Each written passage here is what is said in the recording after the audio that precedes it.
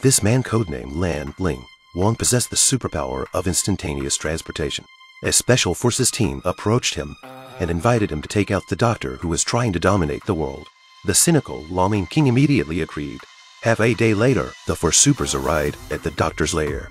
Invisible Woman unleashed her superpower to take the lead in the attack, and Warbear transformed into his orc form and rushed into the battlefield, smashing a cutie with a slap.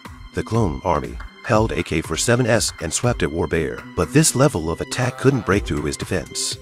On the other side, King Lanling launched a flash and rushed into the depths of the battlefield with two round moon scimitars in hand, instantly resolving a large number of cloned soldiers. Rock Emperor's battle was even simpler and rougher, using rocks to coalesce into a suit of armor and charging straight into the enemy and crashing into them. Just then, the doctor appeared. Rock Emperor manipulated the rock to attack, but it was not effective